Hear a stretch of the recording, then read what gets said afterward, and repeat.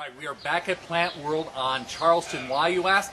Because it's March Madness still, and these animals are on fire. Now, the birds, not so much. A little disappointing. Trevor from Land Rover of Las Vegas here. Let's talk about the animals that were hot as anything. Mr. Nelson brought his wisdom and his A game last week with the picks. Just amazing. Undefeated 17-year-old cat picked all of them right. So we have that, and we also have the tortoises, I believe they're called. The cold animals, much like Paul the octopus, we think that they're also doing good. We didn't feed them yet, so they'll be a little bit peppier than last time. All undefeated. Birds, holy mackerel, we're sorry. You guys, not so good. Which corn will they go for?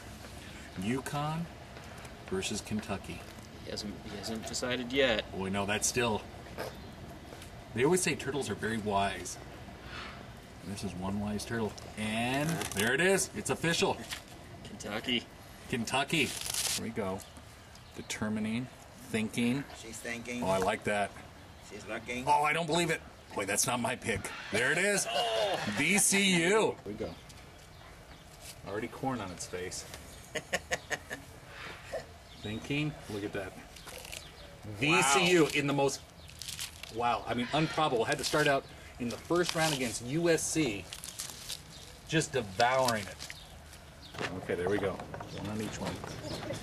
Boy, surprising that a cat takes a dog. Wow. Mr. Nelson. Okay, there we go. Butler. Now we got UK. Let's move it down there. UK versus Connecticut. Well, you know, they always say cats and dogs. Does Mr. Nelson get along with most animals? Okay, there you go. All right, Mr. Nelson. We got to get the final four. We got a lot of money.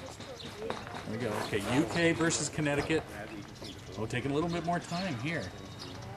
Oh my gosh, in another stunning upset, Connecticut. Totally against the tortoises. Yeah, and both dogs. So, 17-year-old cat. Come on down. Mr. Nelson. There we go. There we go. Oh, this is exciting.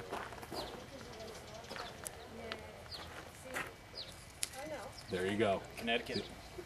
Connecticut Huskies. That's kind of interesting in that it's exactly different. Cold-blooded or warm-blooded? Who are you going to follow? You know, I think I'm going to have to go with Mr. Nelson. I'm thinking, I know the tortoises have a lot of wisdom, a lot of years behind them, but Mr. Nelson, I got a good vibe. I agree. I couldn't believe that a cat would go for both dog picks, but it did. How about we hit the casinos and make some money? Yeah.